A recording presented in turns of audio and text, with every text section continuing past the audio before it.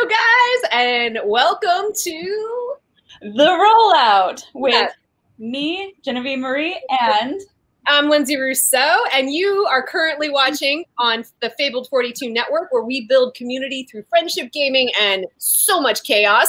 You can check out this show every Wednesday at 5:30. Just a few quick announcements.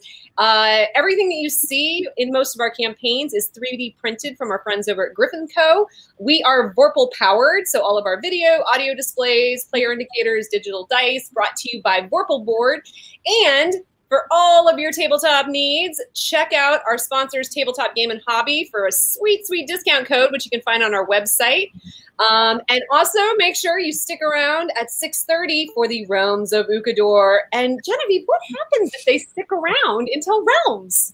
Well, if you happen to stick around till Realms, we have a giveaway in which we are going to be giving away a free video game on Steam, and you will get a list to choose from.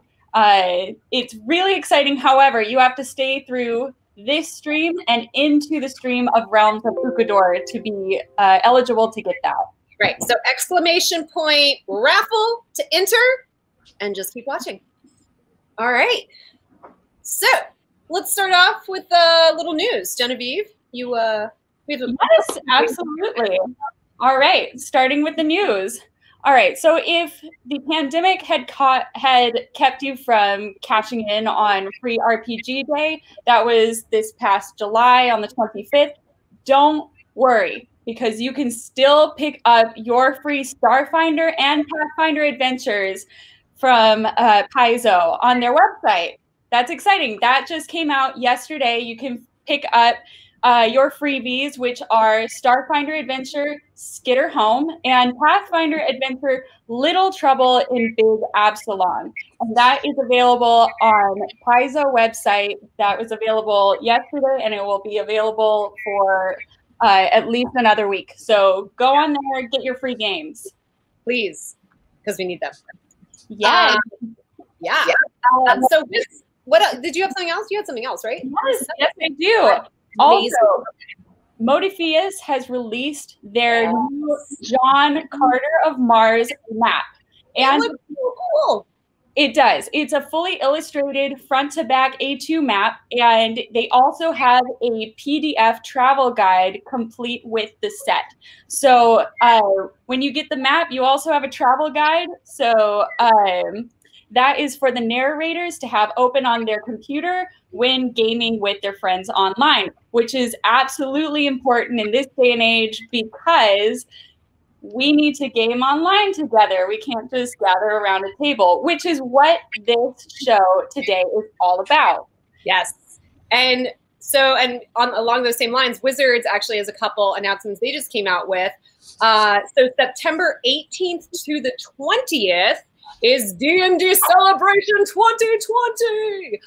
So Wizards is hosting an online gaming event that's open to fans all over the world. They're doing this to celebrate the release of Icewind Dale, Rim of Frostmaiden.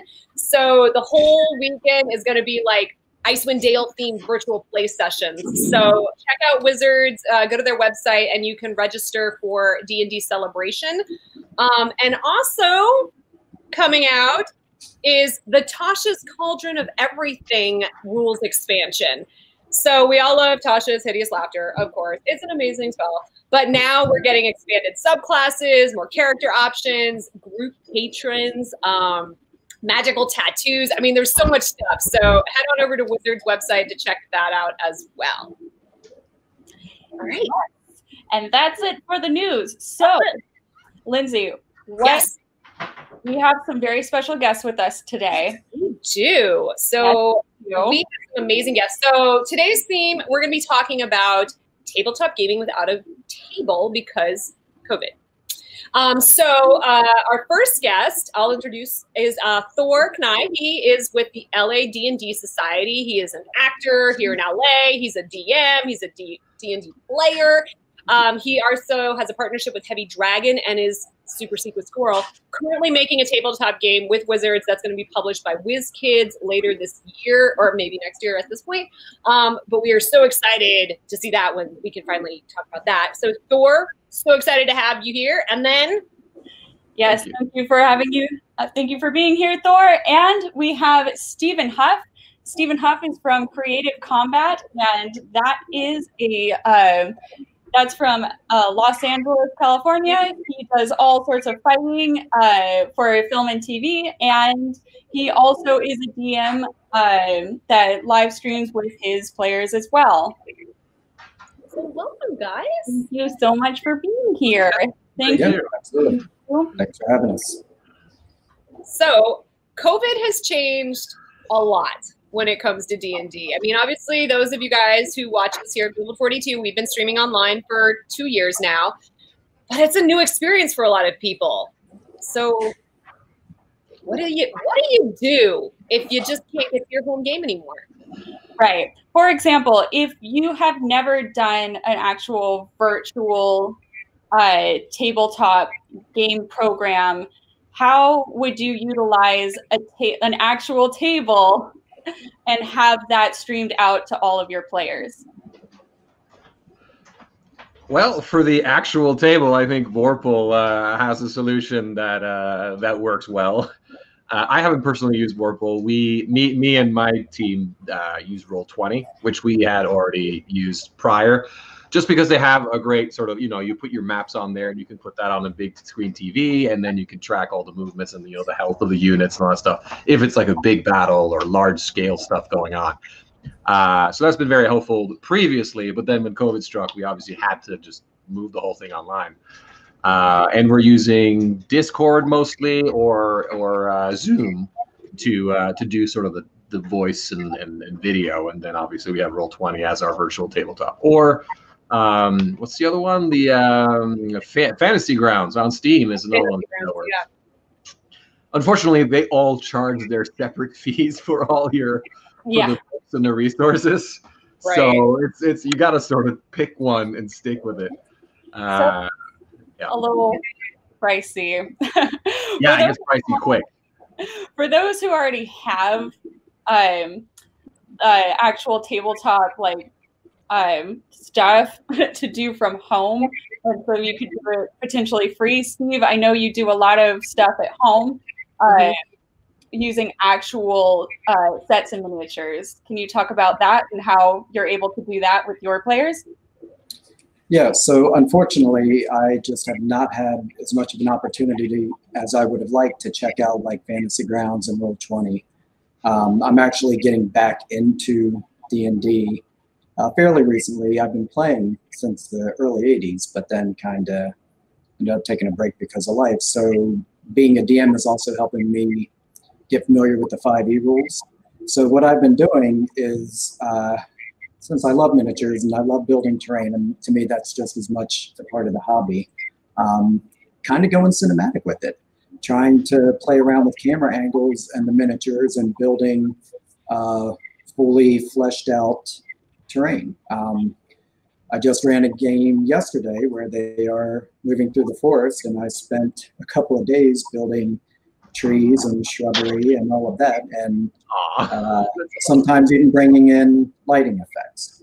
So it lets you really create a camera story. on it? Yeah. Yeah. So I moved the camera around to get the different angles as needed. And then your hand is like the drone on the webcam that as you fly through the forest. I love it.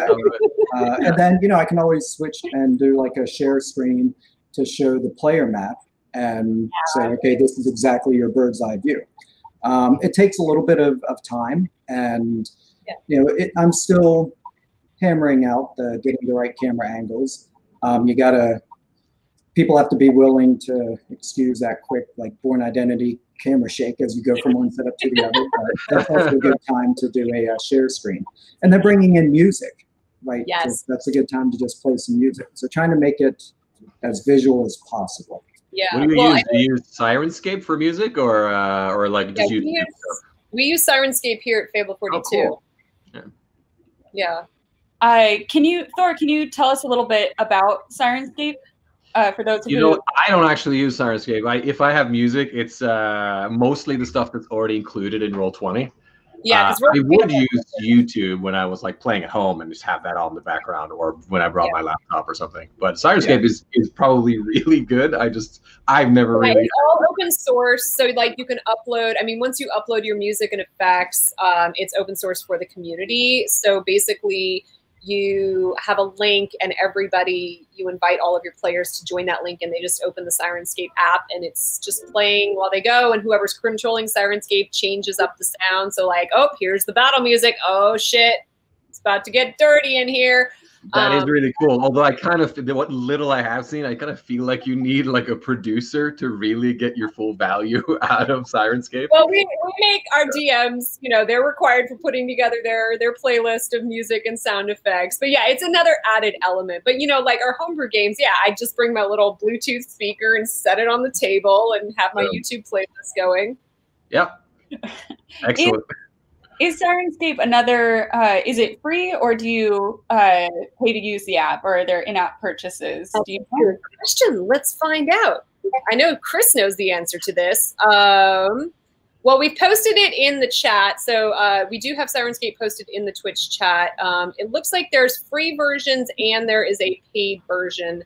But they have it for different types of things. So different sounds. Yeah, you can do subscription version or otherwise. And yeah, just access to more stuff, basically. Same with Finder music, sci-fi music, D&D. Yeah, so you can just check them out and play around and see. Because, like you said, everyone does things differently.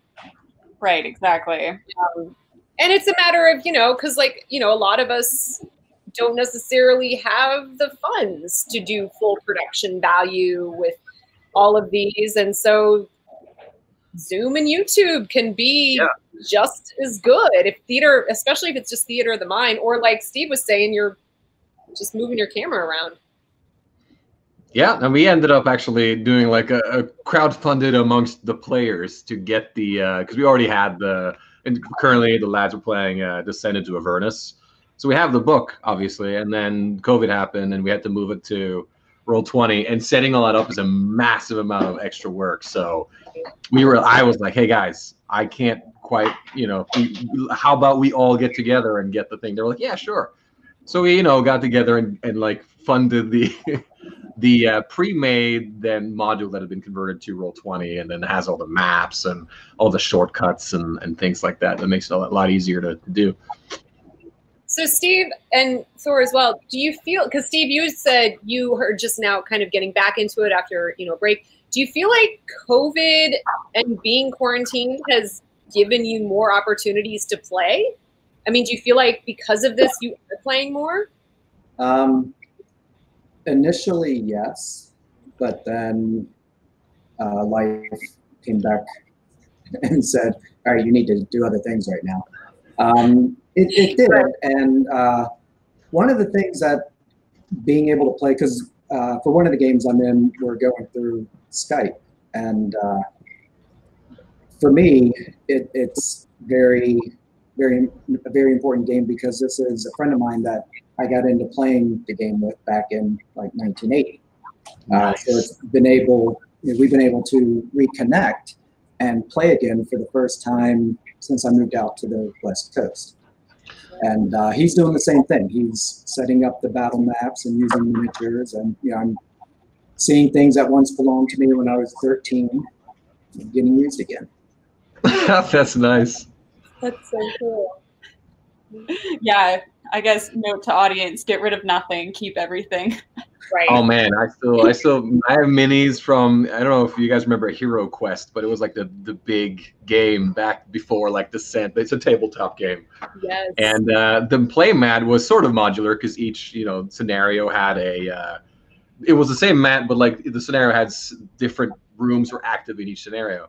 So instead of having that, I cut it up into little pieces so that each room and all the tiles and all that stuff. So now it was completely modular, and I've been using that a lot up until just very recently, from like 25 years ago to for my current D&D 5e game. So that's been, so don't throw it away. It's totally useful. I still have a few minis back when they were toxic. On that note, I'm very happy that they're still using the same like scale for minis.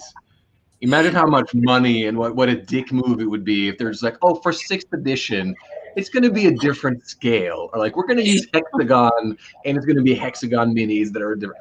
It would be awful. Don't do that. No. I mean, I don't know about you guys, but like for me with quarantine, D&D's been like one of the real opportunities that I've had to be able to like socialize and be creative and, you know, see other people, and even just the theater of the mind has like kept me stimulated and sane. I mean, Absolutely. what do you guys think about? I mean, how has that been for you? I mean, in the beginning for me, it was the transition from sitting in the room and, you know, being with people and yelling over each other and sort of, you know, going to a place and congregating wasn't quite the same. Like, it's definitely a different vibe. So at first it was disappointing, but of course then eventually you become used to it, and 2, you need it because there is no there's no congregating anywhere.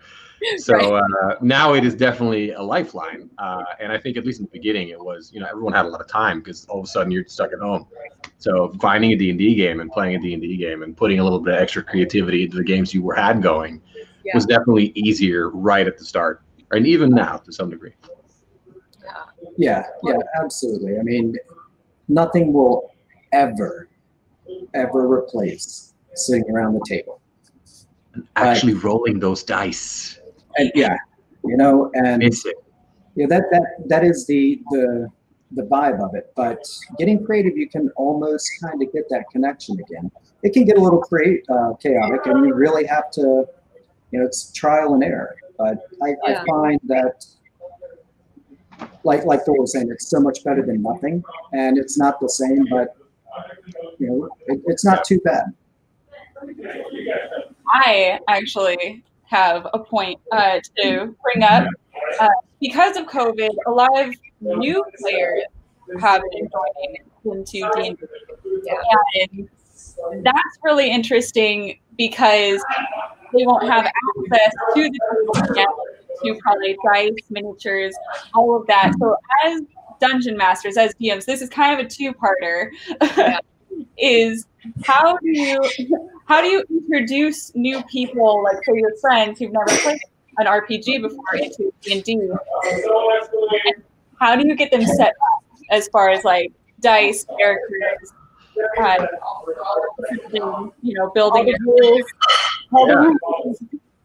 Good question. Steve, you just got back into it. Did you have a cool like shortcut for that?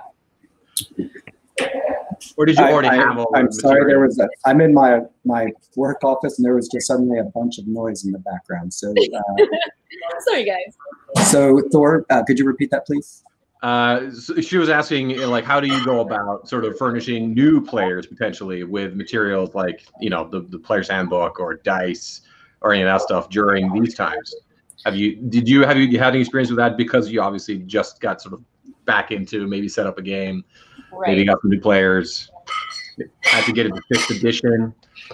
Yeah, one of the things that I have been using a lot of is D&D Beyond, especially for the new players, because it's an easy way for them to go through and create characters. If they don't have dice yet, you can use the online die roller, and you know, I have a couple of the source materials available for them as well.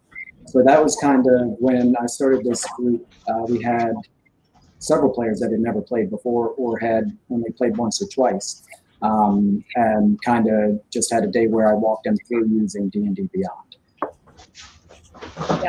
Yeah, and there's so many like free, you know, basic rule sets available and all of that. One of the things that I absolutely love is with the rise in popularity, there is so much out there that makes it easier than ever before to bring new players in. Yeah, absolutely. And for those of you who don't know about Dungeon Master's Guild, like the DM's Guild online is a limitless resource of just player-made missions and content and homebrew rules and maps and whatever you could possibly need. Not just for D&D, I think. Oh, it might be D&D specific, but that's something to check out. That's dmsguild.com. Has like so much stuff if you ever needed content. Yeah. For cheap. Like, it's really cheap. Yeah, and then D&D Beyond as well. I mean, a lot of their stuff is free. You know, the compendiums and stuff, a lot of that is paid for. But like, if you have questions, I know there's like RPG Bot is one of my go-to places when I'm like, I'm going to create a class and race I've never done before. And like, you know, it's very good about writing. Oh, yeah, they let you tinker. Huh? They let you tinker on Beyond? No, RPG Bot's another website that I use that like goes through and analyzes all the classes and races and like, you know, like has a scale system, what's the best and, you know, all of that. Okay, cool. Yeah, I didn't know about that. RPG Bot? RPG Bot. Yeah, Pop that in the chat too. Oh, yeah, no, I can do that. Let's see if I can find that. And obviously, this can go beyond just D&D. I mean, tabletop gaming in general. Thor, Steve, are there other games that you know you guys are playing? I know like Pathfinder seems to be big now lately, and Cthulhu. And yeah, the new Star Wars one is cool. The new set, I think they've managed to like get their dice now put digitally somehow, either on Roll20 or somewhere. But you can definitely play other games like that. And you mentioned earlier that I'm working on this game with Wizards and WizKids, and we had playtesting in the flesh before COVID, but we moved all that playtesting to these virtual tabletops after because it's so modular that even though they have already there's like pre-set up for 5th edition, third edition, 5th edition, Pathfinder, whatever, and they already have the rules to help you out. You can just upload your own art, like our game board and our little game pieces and, you know, the cards that are in my game. So we were able to do a lot of playtesting online, and we're sort of still doing that. And which also makes it possible to sort of demo the game with WizKids, for instance, who had a lot of their offices are in New Jersey. So we played with them through Roll20 to sort of get them on board with, here's what we're trying to do, and that sort of stuff. So it's definitely possible to play really any game, like even Catan or even played. My girlfriend had some stuff at work where it's like you do code names. They even have their own website where you can just play code names. They're already built their own virtual tabletop. That's definitely. Yeah, there's quite a few games out there that I would love to try my hand at. You know, the reality is there are more games that I would love to try or get back into than I have time. Who would ever be able to play? Absolutely. I know, right? Yeah. Sci-fi and fantasy. I mean, that's as a kid growing up in the 70s, that was my life, sci-fi and fantasy. I have done the new Star Wars RPG. I have done that one via Skype. Again, it was a situation where we had a game going. With that one, it was more an issue with people's schedules. So we were doing that one via Skype every now and then for a lot longer before COVID. But yeah, I definitely am curious to see where gaming is going to go from here. Yeah, because it seems like a lot of people have just been talking about it more. I mean, obviously, like Critical Role really brought D&D to the mainstream. But I remember, like, I think the New York Times had an article about like the explosion of people playing D&D during COVID who'd never played it before, and it's like, pre-COVID, people are like, wait, you sit around for 4 to 6 hours and play a game? What? I don't have time for that. Now all of a sudden people are like, I've got time. How do I do this? And you're like, oh. Well, it's a completely different world. I mean, you can go to Target and buy the D&D starter kit and the essentials kit. I had to go for hours to find specialty gaming stores when I was younger to get anything. And now you can, it's still just incredible. Well, and I feel like, kind of like Thor, you were asking about new people getting involved in it. Like, I know, when I started gaming, I bought the red box and like literally tried to teach myself how to play it by myself. The red box? Yes. It does not work. Like, you needed to be with someone helping get you. But now with all the online resources, it's like it still doesn't compare to actually being there, but it's like you were saying, Steve, there's so many more resources available now to start figuring stuff out and learning how to do it, where maybe you don't have to be sitting with that person to help you, go through every single step. I mean, it definitely helps, but the days have changed. Yes, that was in the before times. I have to have somebody hold my hand. Yeah. We all did at some point. We all did it. And I still don't like to play spellcaster. I still don't. There's a lot more to keep track of your spellcaster, that's for sure. Yeah. You know, I mean, when it comes to using the virtual tabletops, some of them, especially if you're going to be the game master or the dungeon master, there's definitely a learning curve to sort of, oh, here are the tools and all that stuff. So I've actually, 2 different friends of mine were like, hey, I run a game, I need to move it to Roll20. Can you teach me how to do the thing? And I'm sort of self-taught, and I was like, yeah, here are the basics, go ahead. And now they're like piecing together these huge maps of like all of Waterdeep on fire. And I'm like, okay, cool, I'm so proud of you, yay! Surpass faster. Exactly. I'm like, good job, Grasshopper. Yeah. Oh yeah, no, this person has like 12 players in their game too. I'm like, what are you doing? Yeah. Now he has 11. He has 11 players, and he just did a massive split party Waterdeep fire map, and it was just like, yeah, right. You talked about new players getting involved to D&D, but like, I mean, just anecdotally, does it seem like more people are wanting to like, I've been playing, let's try this DMing thing, Does it seem like more people are trying to pull the gun on? I think in general, yes, but I don't think COVID has necessarily helped that, because now there's an additional threshold of like learning the tools online. Yeah. With that, but I do think it's true that people do want to DM, and I think everyone who plays for a year or 2 naturally gets to a point where they're like, well, if I was DMing, I would have done X, Y, Z in this scenario, and I wish this was true, or in my world, blah blah, and there they go. Right. Yeah. I actually wanted to touch on professional streaming, because not only has the D&D sort of has it exploded with people playing it, it's also exploded in a way that people are turning it into a business now that they are live streaming their games, and they're getting money on, say, on Twitch for it, and on YouTube they're monetizing this, and I've seen that absolutely explode. And yeah, absolutely. And I just wanted to kind of pick your guys' brains on, if somebody wants to do that, if somebody actually wants to make their passion their profession, what should they do to start out? I'm talking about basic like streaming etiquette, what you say and don't say if you're going to post something to Twitch, and what is the bare minimum of equipment that you need? Steve, do you have a stream going? Not yet. Not yet. I do have a couple of projects, a couple of different things, but I have not started an ongoing stream yet. Mm-hmm. We avoided the streaming our games because we wanted it to be like a private kind of experience, a book club, and there's certain things that changed a lot when you have to be in a public space. But in my case, me and some of my friends from the LA D&D Society have, instead of necessarily streaming it, we've sort of tried to make it more of a profession or get more involved in the community. But with other projects, like we designed this board game, and we have another project that's I can't talk even less about.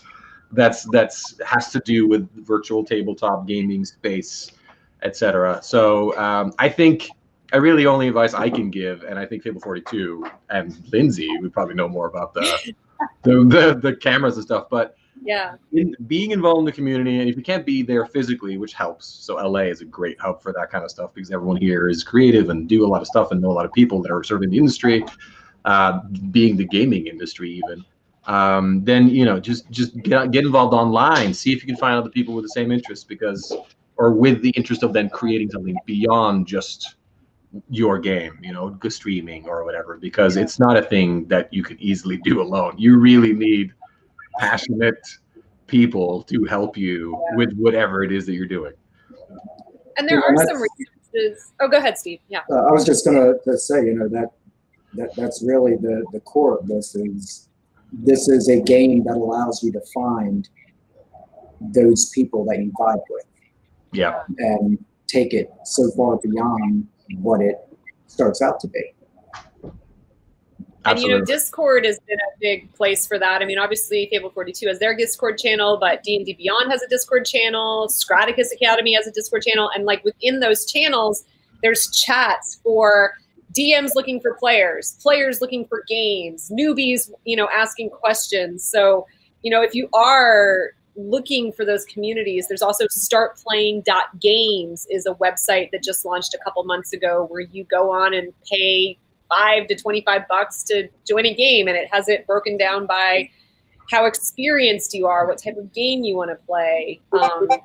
But yeah, to Genevieve's point, you know, streaming takes it up a whole other notch. And, you know, I still have like my homebrew games because you just want to relax and not have to worry. Like, but you're also in like 37 games at once. Yeah, I'm in like 1,000 games. Whenever I turn on Fable 42, it's like Lindsay's in that game. No, I'm not. Melee, Lindsay. I only have Middle Earth now. I have Middle Earth, and then you just joined 2 games right when I joined Discord. I have never been on Discord. I was on there for 5 minutes, and Lindsay's like, "I'll do that game. I'll do that game." I never heard of Discord until the COVID crisis hit, and now I'm like, everything is on Discord.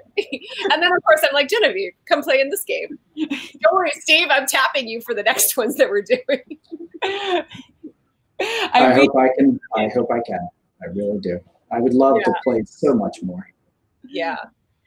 Well, I mean, and that's another thing is like, if you are looking at doing, you know, this professionally, you know, one of our big things here at Fable 42 is that, you know, there's a lot of veterans within our community. And so we officially partnered with the Wounded Warrior Project. So, you know, we routinely do charity streams where we're raising money for the Wounded Warrior Project. We've been doing a lot of collaborative events with them.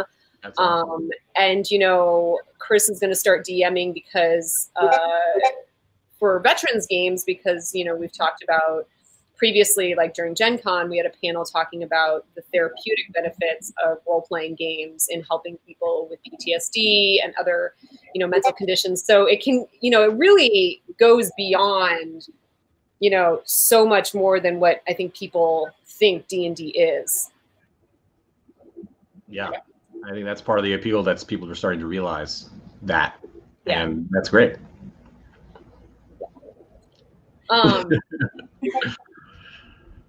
Genevieve, what were you had something that you were trying to point out with, did we cover equipment? We covered all of that? Equipment, well, let's just say what we're all using right now. You and I have the same camera. We do. Yes. I know it's a Logitech. Do you know what the CP 299 or 922 Pro or whatever? Yeah. I mean, and anybody out there, you know, in the chat, if you guys are Twitch streamers, if you're doing video gaming, there you go. Oh, that's the one I have. You know, get yourself a decent camera. You don't have to break the bank. You know, you can find all of this stuff for decent rates. But yeah, you know, I have a little Audio Technica microphone. Oh, and there. So her equipment. No. It's like, don't touch me. The microphone's angry now. Oh no.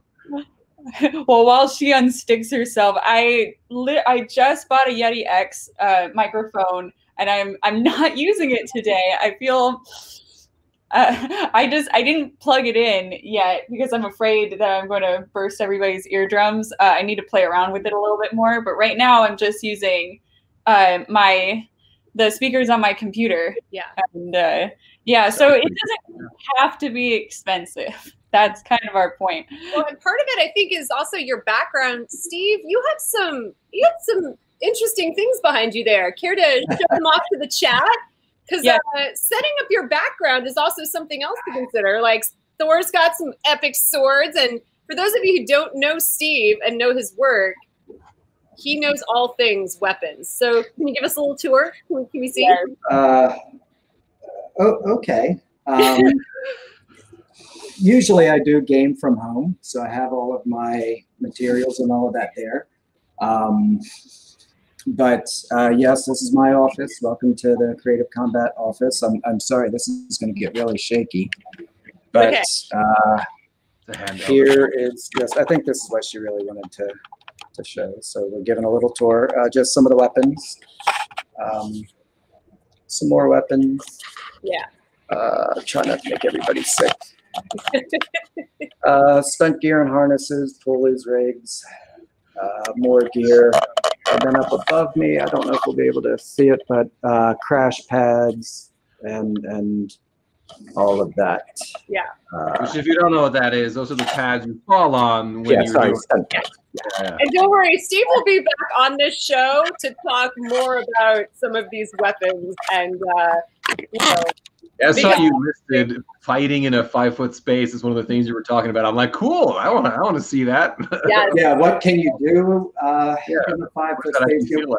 And really, D&D, it's going full circle because it was D&D that fueled my interest in European style weaponry. I had already been doing Eastern martial arts at the time, but then that really led to a whole other thing. So yeah, the other side of life.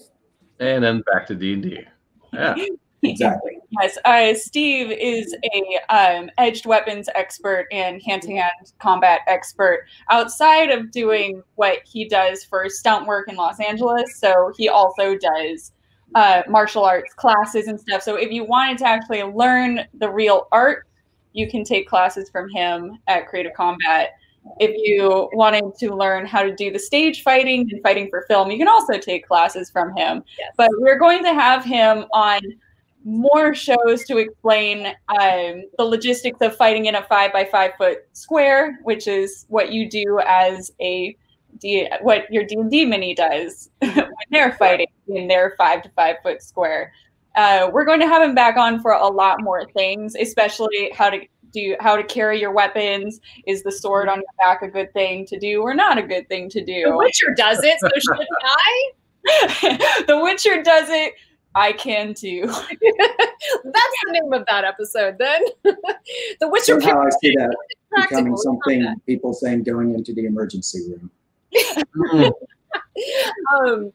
Well, I mean, we're getting close. Chad, if you've got any last minute questions, throw them up there. Oh, okay, here we go. Steve, what is your favorite martial weapon?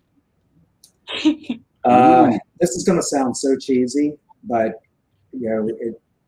martial concepts all come down to one thing: understanding core combative principles. It's not the weapon; it's the ability to utilize the weapon as an extension of oneself. So the mind, really, the ultimate weapon is the ability to understand the concepts behind their use. That is so deep. So deep, but I'm gonna rephrase the question. In the zombie apocalypse, if you were left with one martial weapon, there we go. What would it be? And your mind. You still have your mind. It's a super. How much ammo do I have for my SIG 226? Okay, I'm sorry. I mean, with historical martial weapons, 3 gunpowder.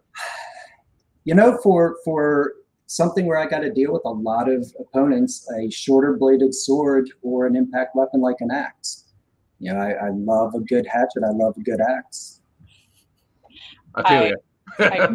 Such a tool, such a multi-use tool. Make a fire, crush some enemies, drive them before you, listen to the lamentations of their women. It's covering all the bases. Yeah. He's got an entire bin of axes, only axes. I've seen it. I love weapons. I love, the sword is always going to be my absolute favorite weapon. But yeah, whatever I have at hand. Which sword? All of them. Sword. Dog. Awesome. Well, do you guys have anything you want to plug or push or anything else you want to add? Chat, last call for questions because we are going to wrap it up here. Where can we find you on the social medias? I see your, there you go. The thing here, there it is. This is all reversed.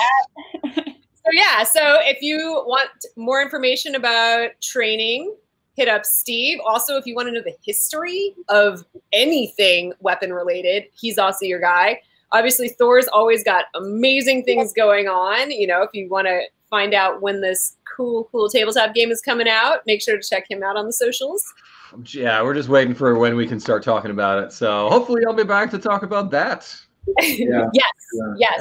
I'm also curious, but we're also going to have to pull you into the podcast, Steve.